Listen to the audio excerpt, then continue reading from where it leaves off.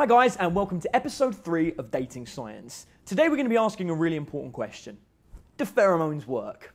In 2001 in Sweden, they did a study on brain behavior, looking at whether pheromones would have any difference in the pattern of the brainwaves. What they discovered was, unsurprisingly, females had a great response to male pheromones and males had a great response to female pheromones. No shock there. However, what was absolutely amazing was that following that, one of my favorite TV shows, Brainiac, did a study to find out which smell was more attractive to women: pheromones, aftershave, or sweat. And you can actually watch that show on YouTube just by typing in pheromones and Brainiac. Now, as always in dating science, we don't just want to take somebody else's word for it. We wanted to do it for ourselves. So we got a handful of people to take part and one of our dating scientists to find a real live girl to find out which smell she preferred out of our lineup. Watch the clip and see which guy gets the lucky date.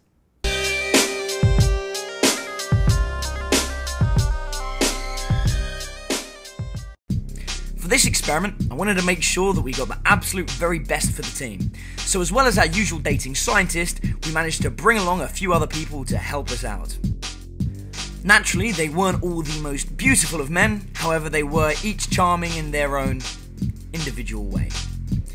Obviously, we needed our actual dating scientist to oversee the entire experiment, and a help from a real-life girl.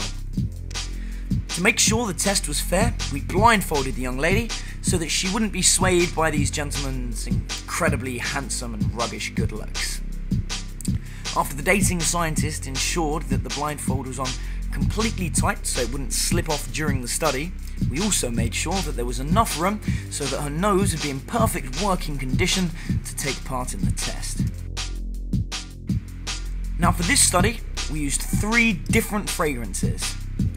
The first is a standard cologne or aftershave that you can find in any high street store in the world. The second is a bottle of pheromones donated by 20 of the manliest men that have ever existed. And the third was suntan lotion. With very little persuasion from the dating scientist, the men set about applying their various fragrances to themselves, on their neck, their underarms, wrists, and of course, on their bottom. Unfortunately for the poor chap that had the suntan lotion, he didn't have an easy time of applying the fragrance as the others. Still, I'm sure he really enjoyed doing it.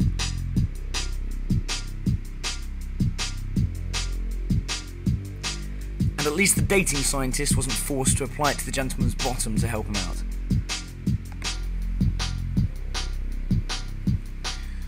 The dating scientist did, however, get to guide the young lady around to test out the different fragrances.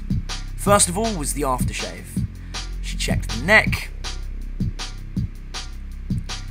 of course the underarm area, which she did wash previous to recording the show, and finally the chap's bottom. Next up is of course the pheromones, and the question is, would they be able to outmatch the cologne and aftershave? Lots of scientific studies have proven that women are attracted to pheromones. The question is, would it stand up to our sniff test? The final one was the suntan lotion, and this was the one I was personally backing, as I thought the women would make a positive association between the suntan lotion and sunbathing on the beach, an activity that I know they enjoy. Of course, the only way to really find out is to ask the young lady herself. It's really bright. Okay. Just your eyes. Yeah. Wow. And tell me. Okay. Subject number 1. Subject number 1 was the strongest, but I like that one the best. Subject number 2, I couldn't really smell anything at all. And subject number 3 was light and airy and fresh. And I want to go on a date with number 1. Woo! Yes! There you go, guys. It's a very happy person there. So, turns out the pheromone smell is not the most attractive one of the lot. Apparently, you're better off not spending your money in the sex shops on those strange pheromones that are supposedly guaranteed to get you the woman of your dreams, and instead rely on the cosmetics and perfume and cologne industry, who apparently their millions of dollars every year that they're spending on research on great smells is actually paying off in a better way to go. Now, that's about all we have time for on the show today, although we do have time for just that one more quick question, and today's comes from Bob. And Bob wants to know what he can do on a date to make sure the relationship doesn't just fizzle out.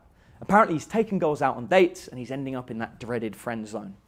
Well, Bob, the best thing that you can do is treat her like a girlfriend right off the bat. You want to make sure that you lock her arm as soon as you meet her, guide her through and lead the entire date.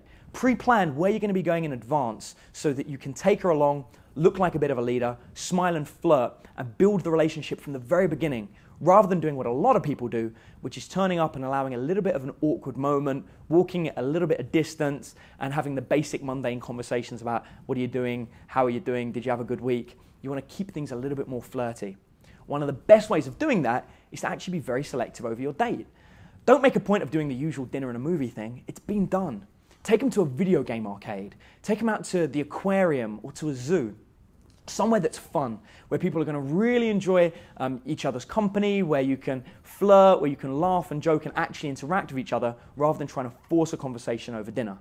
The distance from the table alone is going to put a lot of awkwardness between you, whereas when you're standing side by side looking at a zoo, then you're going to find things so much more enjoyable with the other person. That really is all we have time for today, but do check in next week where we're going to be having a very special viewer interactive episode. Make sure you don't miss it.